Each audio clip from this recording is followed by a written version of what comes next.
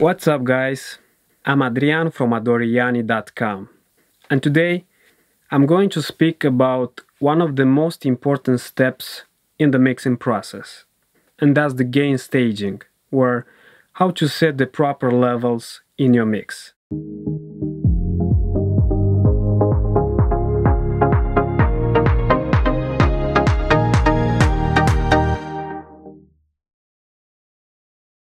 If your mixes lack punch or have lots of harshness or they lack in definition and space, maybe it's time for you to start looking at the gain staging of your mixes. Gain staging is one of the most important stages in the audio mixing process. Basically, this is the foundation of mixing. But what I mean by that?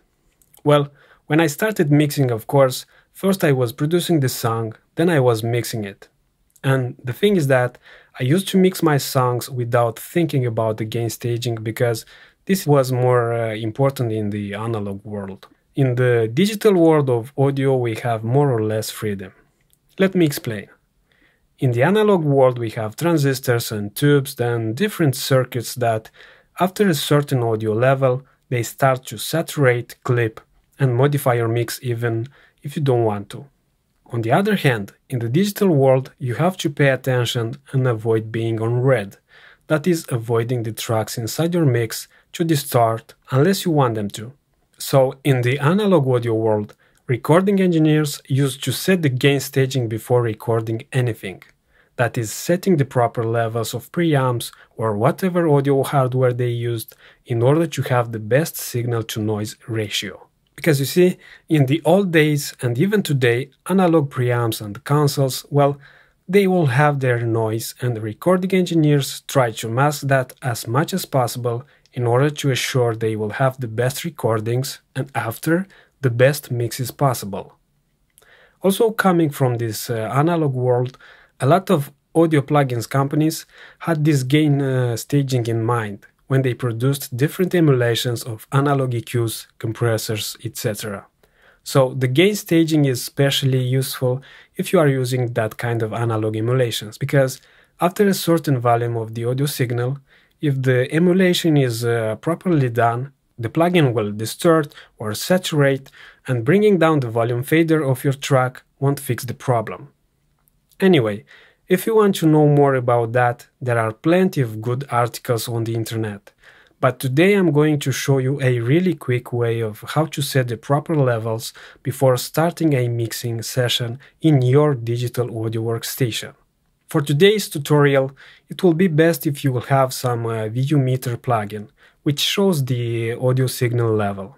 I'm usually using the Waves VU meter, but there are some free options like this VU meter from TB Pro Audio, which you can download here. So, here I have a song of mine, and these are the individual tracks which I'm going to set the proper levels for. Let's listen a bit.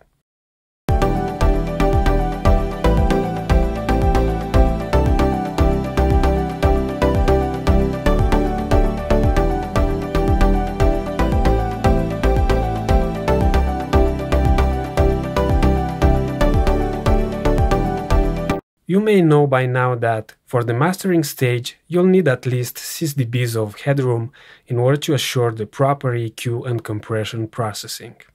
And you may have noticed that on my master I have less than that.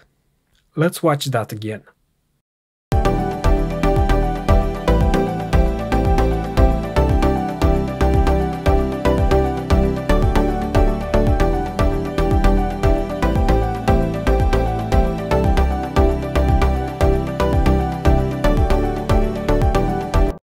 Well, this is not a great way of starting your mix. We need more headroom.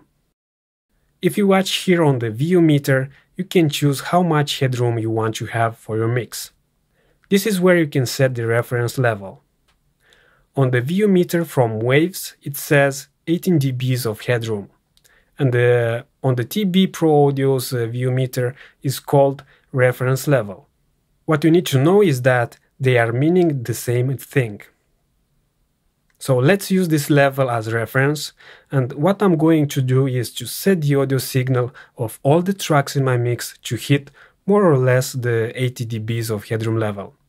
And we're doing this by almost hitting the 0 mark here.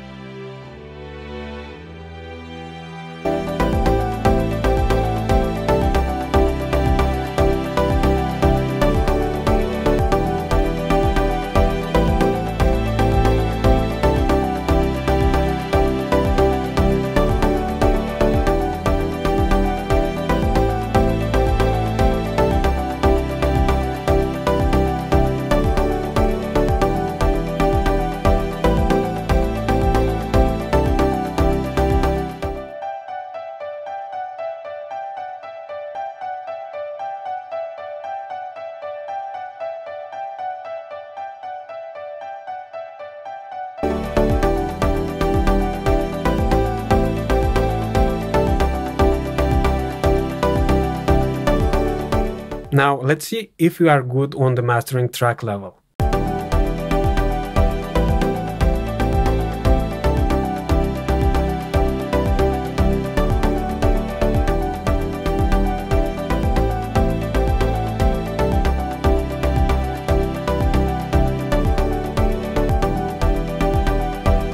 Much better.